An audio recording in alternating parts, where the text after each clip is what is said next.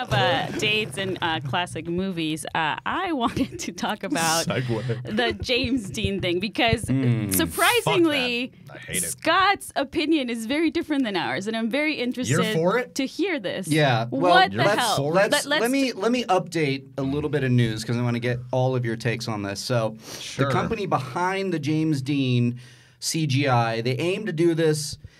Or i.e. they want to resurrect more dead celebrities. Some of the rights that they own. Burt Reynolds, Andre the Giant, Maya Angelou, Betty Page, Lou Gehrig. There it is. I can't. It just Christopher Reeve. They're talking about Christopher Reeve. I mean, they have obviously they're in cahoots with their estates. Right. So the estate is basically saying yeah, here you go. We want more money. And maybe it's from there, and I'm trying to play devil's advocate now, getting on the other side, being the family, resurrecting their loved one to continue to shine, to continue to make a presence known in the film world. But to me, that's just... Well, before we get Scott's, I'm sure, very Minority interesting opinion, Greg, do you hate it too? No, I think that Godfather 2 with De Niro was terrible, and they should have just put Marlon Brando in there instead. Oh, wow. There you go. No, that is probably the best argument you could possibly make for this. That is really, absolutely on point for me, at least. I fucking hate. I'm surprised you're on board. I hate. I thought for sure, but this is great. There's context. There's wiggle room. Like I think if the Fast and Furious 7 movie, that's a different kind of context. They filmed most of it, and they needed to fill in some Paul Walker moments. This doesn't make any sense to me because you're not resurrecting James Dean to be James Dean in the movie. You're resurrecting a person to impersonate James Dean playing a character. Yes. Right. That doesn't make any sense to me, and I think it is kind of I think it's pretty insulting, to be honest. I think every bit of context matters. Like with Rogue One, he already played him. Cushing played. It was a very expensive Easter egg, and the family did sign off on it. I don't think it's a real performance. It's a person trying to do what another. And everyone who does acting knows that the thing you have to do is what you would do, not what this person would do as this character. Right. So Scott. No, I want to hear your take on this, Darina.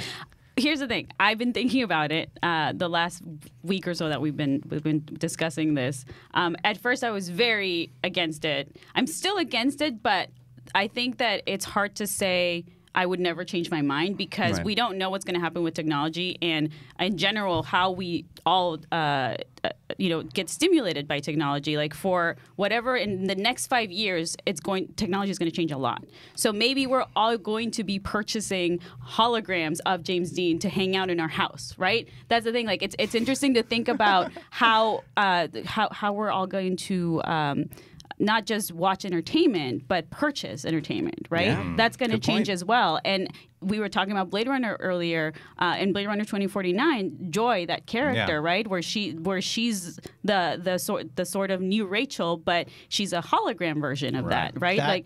That scene was amazing. It really was. And so I don't know how we're going to be bringing up Her by Spike Jonze, right? Like how are we going to be interacting with AI in the future? So this kind of makes me think: is that going to make things more acceptable to bring back these dead celebrities? I don't know. So just to clarify, being on board just means that I'm intrigued. I'm not dead set against it. Yeah. But it just depends on the context. You're not going to have James Dean in every scene of a movie. It's a secondary lead. He's going to be the second lead. But I think, first of all, he made 3 movies. Okay. Right. And this is no matter how much technology advances, this is still going to be a pretty expensive process. So it's not something that is going to become the norm. At least I don't think it is. But when the technology does advance enough to where, Okay, hang on. So back in 2001, there was a movie that came out called Final Fantasy: The Spirits Within. It's kind of an early sort of CGI character movie, and everybody thought, that's it. They're never going to use actors again.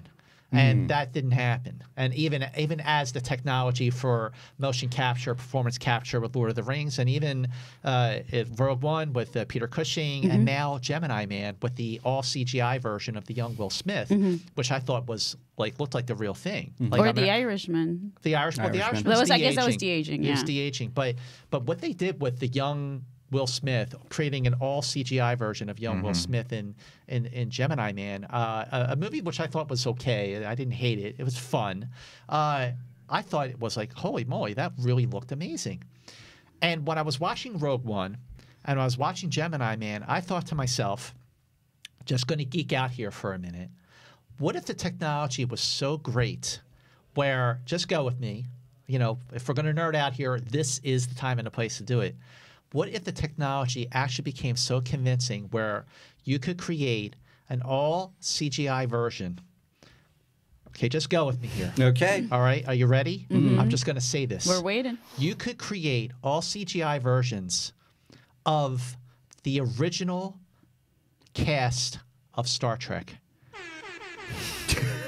and do an episode that really felt like a vintage episode of the original series. Now, half of those actors, just go with me, Cody. Just go with me. I think he is. All right. I mean, listen, my love for Star Trek is not absolute. I love the original Next Gen, yes. DS9. Voyager. I love Voyager's okay. Enterprise was boring. I'm still. Discovery. I mean, I'm growing. Discovery. We'll talk about that. Okay. I'm getting there. And the show is getting there. Okay. Better theme song than Enterprise. I love the Kelvin Timeline movies. I love the JJ movies. But the original series is still the gold standard for me. And even though half the cast members are no longer with us, the other half is really, really up there. But if you were able to use the technology in a way to create an episode of the original series with the cast members the way they looked in the 60s and make it a brand new episode and use actors that were delivering believable performances of young Shatner, of young Leonard Nimoy. I would love that. I mean, I'm totally geeking out on here. So I'm thinking but it's not something that's going to be done all the time where actors are going to be threatened. But do you guys think, I have a question though, because let's say, bringing up your point about, okay, let's say that this happened, that somebody made a Star Trek episode of the original series. Is that the same thing as someone animating it? Would you guys equate animation, right? Like, let's say they're animating Leonard Nimoy, like Spock, Chekhov. Like, let's say that's because we have seen a Star Trek cartoon series, right? Yeah. So is that the same? Episodes. So would you guys equate that to putting a new CG Spock and Shatner? Well, there was some talk. I think it was just basically fan, wishful thinking that they might, with today's technology, actually go back to those 22 episodes from the animated series that ran between 73 and 75 and actually won a Daytime Emmy for Best Children's Program back in the day, and create all CGI versions of the original cast members, but then just play it out. You have the audio, you have the music, and just sort of play it out that way. And I don't think you should do that.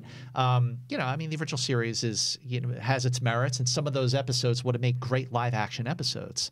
But just to have something all new as a maybe in time for the 75th anniversary of the original series, I think that would be really cool. So it's like a kind of a cool what if that you get to experience as a fan. What if you got to see one more episode, a lost episode of the original series? Right. But back in 1996, when you had the Trials and Tribulations crossover episode where the DS9 crew goes back to Space Station K7 and they're interacting sort of in the background. I mean, that was 96, and it was brilliant the way they put the DS9 characters in an episode of the original series. So, you're already sort of messing with it a little bit, but not to the point where it became the norm. Yeah. And I think that this concept of having James Dean as a secondary character in a film, it's fun. It sounds fun. I don't think there's any reason for people to get caught up in arms about it. I don't know if it sounds fun to me. See, but I think it's what you said. It depends on the context, right? Yeah, the context But for this next report, it's like they're doubling down, and it's not just a one-off. It's that they want to look at other celebrities and do it, and that's where I have a real issue. Like Betty Page, like she's an icon, right? She's something legendary to that world, and not just to Hollywood in general. Like, what are they going to do? They're just going to make another hologram of her dancing? I don't know how I feel about that. It depends on the first of all, you used a hologram of Elvis Presley in Blade Runner 2049. Yes. Right. Okay, and that was effective for that particular scene. Sure. So again, it just depends on the circumstance. It depends on the context. You know, you're not going to see Fast and Furious 10 starring Vin Diesel and James Dean. Well, what is this is a brand new character though, right? Right. That whoever is impersonating James Dean will have to play this character. Like, to me, it's such a different thing when it's already, you're talking, like, that context of Star Trek is completely different than applied to this context. Yes. I understand that. This kind of context, could go to an actor, like, there's millions of actors who could probably pull this role off. That was my original point. And with that one, you already have so much to go off of, like, okay, this is how Kirk behaves, this is how all the crew behaves, so we can get actors who are nailing that impression down. It's a completely different thing to get James Dean. It just will not be an authentic performance. It won't be a real performance. Because to your point about Robert De Niro. Yeah, exactly. In Godfather. That's what it got for me. I said because they in the original quote said we searched far and wide for somebody and decided that James Dean was the best fit for it. And I'm like, you just like all these actors just lost out to a dead guy. Yeah. And what is the actual beginning credits going to say? Is it going to say starring James Dean, like starring James Dean and this other actor? I mean, because it's not James Dean. I see all of your points, and I really do agree with your points. But I also think that this is just something that is such a long way from it ever posing a threat to real hungry working actors and actresses, and I just don't think it's such a long way from it ever being an issue, and I don't think it ever will be an issue that you know of. I just my spider sense is tingling. Cody, that's for you. I just don't see it happening. Okay. Cody and Alex, how do you guys feel about this? I want to know. Do you like this or no? Especially because, Alex, you're younger. I'm over it, but Alex has a hot take. Well, not necessarily a hot take. It's just that... Well, fine then. All right, back to you. No, I was just like, you could have... like, for The Irishman, which I saw the other week, like, they could have, instead of using that technology to de-age... They could have hired, other actors to play the young De Niro so that the physicality is a little bit better. Sure. And also, same thing for, I think, like, I love technology and the use of it. Like Alita, Irishman, Gemini Man, they're all great uses of it. But I'm just scared that that celebrities, the same as Riley, will be resurrected that way. Yeah. I also think, really quick, I think specifically James Dean upsets me. Because... Why? The idea of his 3 films and part of him dying so early is what made his legacy so long-lasting. Sure. Agreed. Is because we lost him so early. And then to pitch this as we're finally getting a 4th James Dean performance, I think there's other actors where I wouldn't be as bothered by it because they already have a well-established filmography. Similar to Peter Cushing, right? Like, exactly. Because he was older, and it still bothered me in the sense that I still felt like I was looking at like cartoon or video game man. Yeah, I thought it was really cool. Yeah, it really bothers me that it's a new character. It's less bothersome when it's a character they're bringing back to life. I think the word you used was perfect. Is that it's a new James Dean performance, which it's not because it's not James Dean because he's dead. Yeah. Something that Alex just said just now about The Irishman, about why not just use younger actors for De Niro and Pesci, and actually I was interviewing the producers of that movie, Jane Rosenthal and Emma Tillinger-Koskoff, who also produced Joker, by the way. Hey. So yeah, $1 billion. $1 billion worldwide. So happy about that. Has it hit it? And I said to her, $1 billion? Yeah, It's about to. It's about to. I know it's close to. Did you like it, Greg? I loved it. Okay, I think good. by the We time argued we're about it done, on Movie Fights. Yeah. We did. By the time we're done here with today's Collider Live, it should actually be passing $1 billion. Are you serious? Yeah, Yeah, I'm serious. I'm sure. So, Wow. so I had asked them, Like that's my brain fart. I forgot we were on Movie Fights fighting about Joker. was it always the plan to de-age? Why not just use younger actors? And she said it was always the plan to try to make the de-aging work effectively to make the movie, because when you have the same actor playing a character over the course of 5 decades, you're going to be more emotionally vested to it than if you have younger actors and then transition to the older actors. It'll still work, and it would still be a great movie, but there's something about the emotional impact of it, the commitment to the character when you're seeing one actor play the person over the course of all that time. Well, yeah, Good point. de-aging is very different, though, than new face. Then a completely different human playing a different human. Yes. Just go back to my Star Trek thing. I like the thought of like seeing like a sort of like the take of it's a lost episode, and you make it look just like the original series. Yeah, I mean that I actually don't hate that. That's the first time somebody's brought up to me that if somebody CG'd a person that's dead, if it's in the context of a character, and you're just using somebody's voice, similar to animation, that might not bother me as much. Well, your point is just what they did for Tarkin in Rogue One. Exactly. That's exactly what it is. It still had even Gemini Man, only really worked when there was like no lighting in them, when it was just so dark in Gemini Man. I thought it was good. And one of the biggest complaints I've heard with that movie, and I felt it, was in the end of that movie when they're in the daylight and you just see the young. You guys all saw Gemini Man?